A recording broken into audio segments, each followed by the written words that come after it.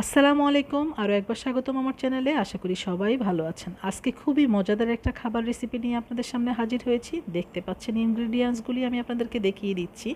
তো আশা করি আজকের এই রেসিপিটা আপনাদের কাছে অনেক ভালো লাগবে। তো লাল মরিচ নিয়েছি আমি, দেশি এবং চাইনিজ দুটোই, টোফু নিয়েছি, আর নিয়েছি একটা ব্রোকলি, এবং সাথে সাথে আরও কী কী ইনগ্রিডিয়েন্টস লাগছে সেগুলি আপনাদেরকে আমি দেখিয়ে দিব।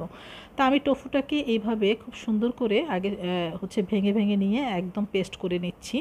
আসলে আমরা টোফু কম বেশি সবাই চিনি, আর বাংলাদেশের সুপার শপগুলিতে অবশ্যই আপনারা টোফু পাবেন।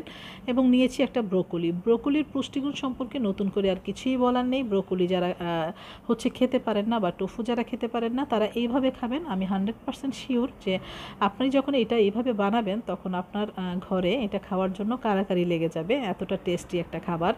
তো যাই হোক, আমি এটাকে খুব সুন্দর করে পাটে পাটে কেটে নিয়ে ক্লিন করে নিচ্ছি। আর আমার এটা ক্লিন করা হয়ে গেলে আমি এটাকে একদম কুচি কুচি করে কেটে নিব।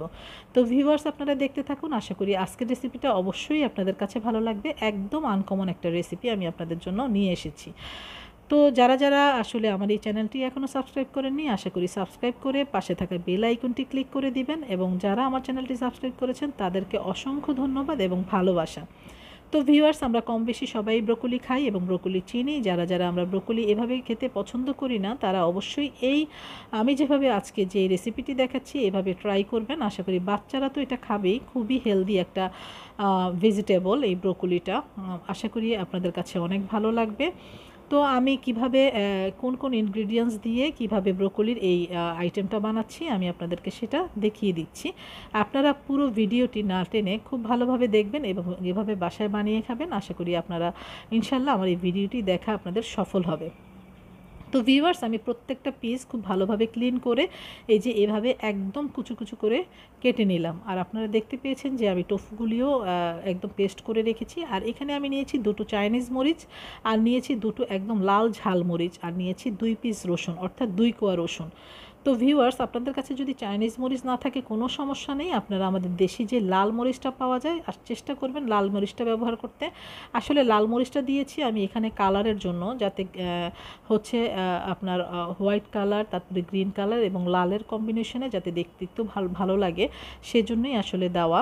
তো আমি এই যে সব কিছু একত্রে দেখছেন মিক্সড করে নিচ্ছি। এখানে আমি অ্যাড করব সামান্য লবণ। লবণের পরিমাণটা আপনারা খুবই সামান্য দিবেন, কারণ এখানে আমি ইউজ করব সয়া সস এবং আরও একটা সস, যাতে আপনাদের সয়া সসে আর লবণ থাকে এটা আমরা সবাই জানি। আমরা 2 টেবিল চামচ আমি এখানে সয়া সস দিয়ে দিচ্ছি। তো এই জন্য লবণের পরিমাণটা একদম কম দিবেন। তারপর দিয়ে দিব আমি এখানে একটা ওয়েস্টার সস ইউজ করেছি, সেই ওয়েস্টার সসটা দিয়ে দিব। ভিউয়ার্স দেখতে পাচ্ছেন প্রায় 1 টেবিল চামচের মতো আমি ওয়েস্টার সসটা দিয়ে দিচ্ছি। তারপর আমি এটার সাথে অ্যাড করে নিব বাকি ইনগ্রেডিয়েন্টস। এটাকে খুব ভালোভাবে দেখেন। এখানে আমি স্বাদে ম্যাজিক ইউজ করেছি। আর স্বাদে ম্যাজিক তো বাংলাদেশে অ্যাভেলেবেল পাওয়া যায়, এখানে পাওয়া যায় না। আমি আসার সময় অনেকগুলি স্বাদে ম্যাজিকের প্যাকেট নিয়ে এসেছি। তো যখনই আমি এই টাইপের কোনো কিছু বানাই তখন আমি স্বাদে ম্যাজিকটা দিয়ে দিই, আমার কাছে ভালো লাগে। তো এটাকে ভালোভাবে খুব ভালোভাবে মিশ্রণ করে আমি এখন এখানে 2 টেবিল চামচ ময়দা অ্যাড করে নেব। তো ভিউয়ার্স, এই যে দেখতে পাচ্ছেন আমি দিয়ে দিচ্ছি 2 টেবিল চামচ ময়দা। চাইলে আপনারা ময়দার পরিমাণটা আর একটু বাড়িয়ে দিতে পারেন, তবে আমি বেসিক্যালি ময়দাটা একটু কম ইউজ করেছি। তো দিয়ে দিচ্ছি একটি ডিম। এখন আমি এটাকে খুব ভালোভাবে হাত দিয়ে মেখে নিব, কারণ চামচ দিয়ে মাখলে এই মিশ্রণটা খুব ভালোভাবে মাখানো যাবে না, তাই আমি একদম হাত দিয়ে খুব ভালোভাবে এটাকে মেখে নিব।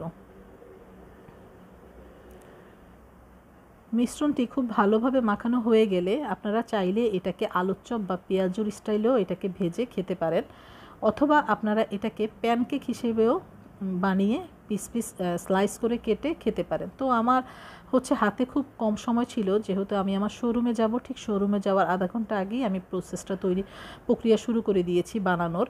তো এই জন্য আমি এটাকে প্যানকেক আকারেই এখন বসাবো। তো আমি এখানে দিয়ে দিচ্ছি 2 টেবিল চামচের মতো সয়াবিন তেল। আপনারা অলিভ অয়েলটা ইউজ করতে পারলে সবচেয়ে বেশি ভালো। আমার কাছে অলিভ অয়েলটা ছিল না, যার কারণে আমি এখানে সয়াবিন তেলটাই ইউজ করলাম। তো আমি একটা স্প্যাচুলার মাধ্যমে তেলটা পুরোপুরি প্যানের মধ্যে মেখে নিলাম। এখন তেলটা গরম হয়ে গেলে আমি পুরো এই মিশ্রণটা এখানে ঢেলে সুন্দর করে আরেকটা স্প্যাচুলারের মাধ্যমে এইভাবে বিছিয়ে বিছিয়ে খুব সুন্দর করে পুরোটাকে ছড়িয়ে দিব। তো তো ভিউয়ার্স, এই যে ব্রোকলি এবং টোফুর যে প্যানকেকটা আমি আজকে বানাবো, বিশ্বাস করুন আপনারা যখন খাবেন আপনি বুঝতেই পারবেন না যে এটা টোফু এবং ব্রোকলি দিয়ে বানিয়েছি। টেস্টটা অসাধারণ হয়েছে যখন আমরা খেয়েছি। তো আপনারাও বাসায় বানিয়ে খাবেন, আশা করি ভালো লাগবে আপনাদের কাছে। তবে এইটা যখন দিবেন চুলাটাকে অবশ্যই মিডিয়াম লো আঁচে রাখবেন, কারণ বেশি চুলার আঁচটা বাড়িয়ে দিলে এটা পুড়ে যাওয়ার সম্ভাবনা আছে। তো আমি এখন একটা ঢাকনা দিয়ে এটাকে ঢেকে রাখবো প্রায় 10 মিনিটের মতো। 10 মিনিট পরে আমি ফিরে এলাম এবং দেখতে পাচ্ছেন পাশের কালারটা চেঞ্জ হয়ে গেছে, তার মানে আমাকে এটা এখন উল্টে দিতে হবে। তো উল্টানোর জন্য আমি মুখের মধ্যে একটা প্লেট ধরে তারপরে ফ্রাই প্যানটাকে উল্টে নিব। এই যে দেখতে পাচ্ছেন উল্টিয়ে দিয়েছি আমি। তো এই পাশটা আমার হয়ে গেছে, তো ওই পাশটা হওয়ার জন্য আমাকে এখন আরও 10 মিনিট ওয়েট করতে হবে। চুলার আঁচটা কিন্তু একদম লোতে থাকবে।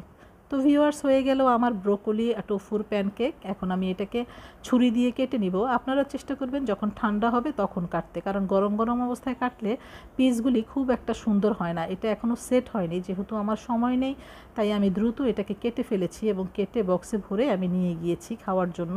তো আপনারা ঠান্ডা যখন হবে তখন এটাকে পিস পিস করে কেটে নেবেন এবং তখন এটা সেট হয়ে যাবে আর কাটতে পিসগুলিও খুব সুন্দর হবে। তো ভিউয়ার্স, হয়ে গেল আমার আজকের প্যানকেক। আর আপনি এভাবে পেঁয়াজুও বানাতে পারেন, চপও বানাতে পারেন, আপনার যেভাবে ইচ্ছা। আশা করি আপনাদের কাছে ভালো লেগেছে। ভালো লাগলে লাইক কমেন্ট করে জানাবেন এবং আমার ভিডিওটি অবশ্যই আপনার ফ্যামিলি এবং ফ্রেন্ডসদের মাঝে শেয়ার করে দিবেন। আজ এই পর্যন্তই। অনেক ভালো থাকবেন। সবাইকে অনেক অনেক ভালোবাসা। আল্লাহ হাফেজ।